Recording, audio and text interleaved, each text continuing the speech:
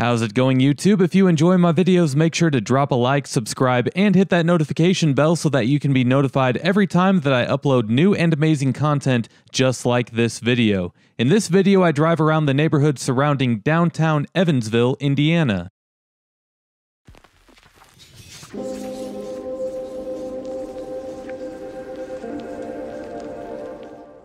If you are unfamiliar with my videos, I do speed up my videos in order to show more in a less amount of time, and this video is sped up ever so slightly. Evansville is home to 118,000 residents, which is down from a 1960 peak population of 141,000. 21% of adults 25 and older hold a bachelor's degree or higher, and the median household income is $38,000 per year. Of the 118,000 residents that call Evansville home, up to 22% of those residents are living in poverty.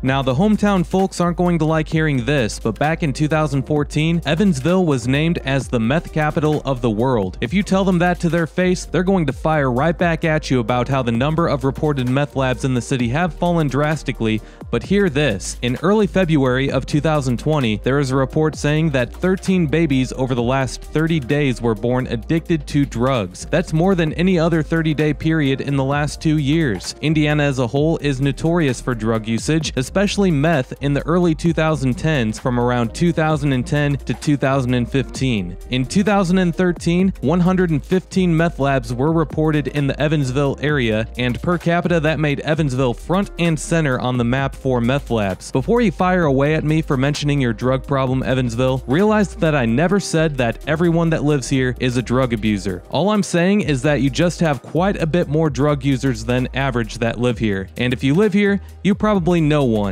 or two, or three, or maybe even 10. Admit it, guys, you do.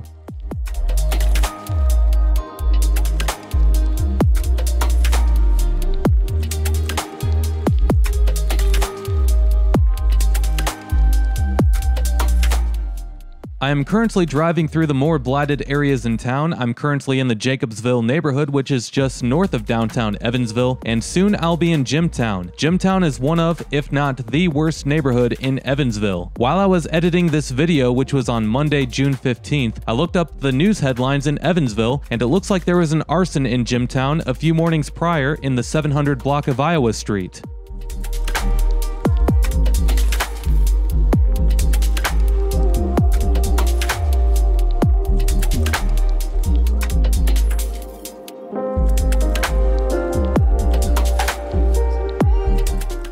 The violent crime rate in Evansville was 691 for every 100,000 residents in 2017, and it's been consistently rising over the last several years. The property crime rate here is double the US average. Jobs are hard to come by, and the median owner-occupied housing value is $92,000. That's pretty low considering that the US has a median value of $205,000. Usually there's a reason why certain areas offer cheap real estate. It's usually due to crime, poor schools, poor economy, or unwanted drug activity. Evansville is no exception. I'll admit that I've been pretty mean about Evansville so far, and there are definitely good things about the place too. If you want to hear me say nicer things, go check out my downtown Evansville video if you haven't already.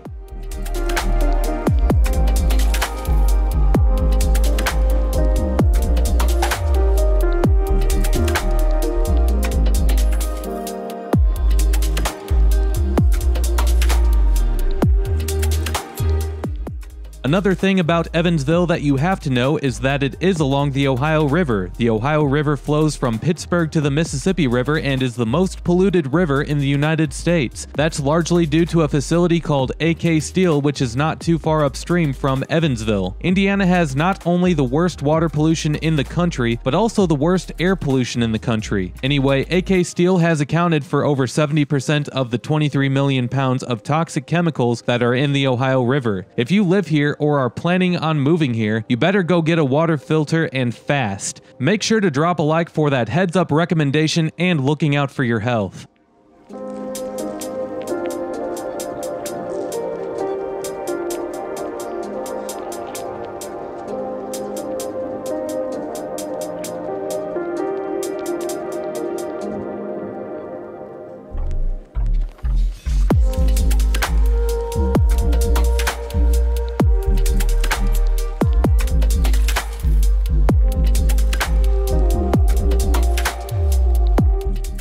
To the left ahead is Bosse Field, which opened in 1915. I turn left at this intersection and then it's also going to be to the right. It was also the first municipally owned sports stadium in the US and is the third oldest ballpark still in regular use for professional baseball. That is, if you want to call the Evansville Otters a professional baseball team.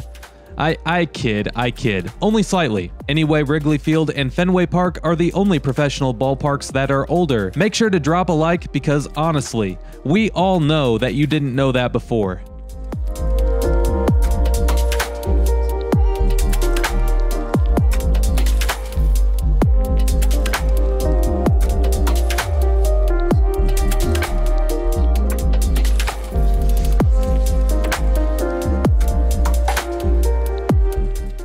I guess I can start mentioning some good things too. Evansville actually has an above average school system, which is surprising to me because principal cities with the problems that Evansville has usually don't have good public schools. Now those good schools are not found anywhere around where I'm driving, but more so in the annexed areas of Evansville. Those are the areas that are technically within the Evansville city limits but are outside of the city's original footprint. Basically the residential subdivisions and whatnot that used to be outside of the city limits but over time were annexed by Evansville. More than half of the land that the city owns seems to be annexed land. Other cities in Indiana are this way too, such as Indianapolis and Fort Wayne, and that type of plan, along with low taxes, has helped these larger cities in Indiana greatly from becoming islands of urban blight. Not that Indiana is free of them or anything, but just take a look at some of the cities in Illinois if you want to see what kind of disasters Evansville has been able to avoid. Make sure to drop a like and subscribe for that amazing knowledge.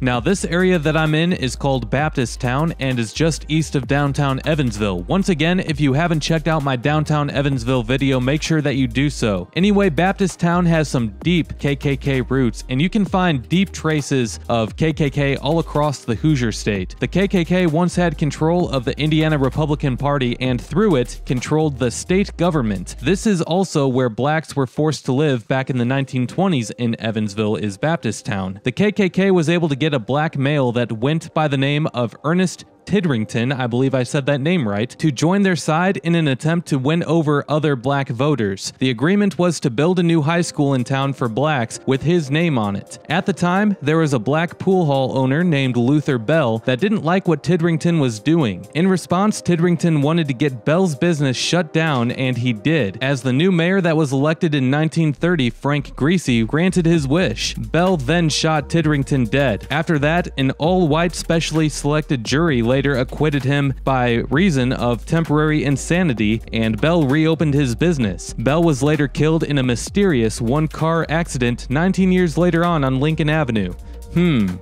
Well, today, Lincoln Elementary School, which used to be the lone black high school in town, still stands, and I didn't film it because I'm dumb and didn't realize the historical, racial significance of this neighborhood before I came down here, and I only realized it later when I was editing the video. Nonetheless, make sure to drop a like and subscribe to my channel for that amazing insight, because we all know that you didn't know that before.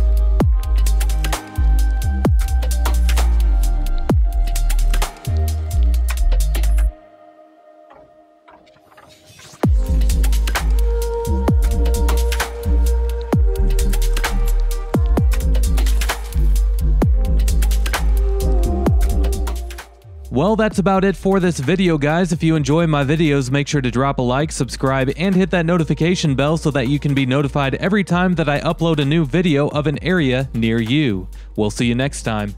Peace!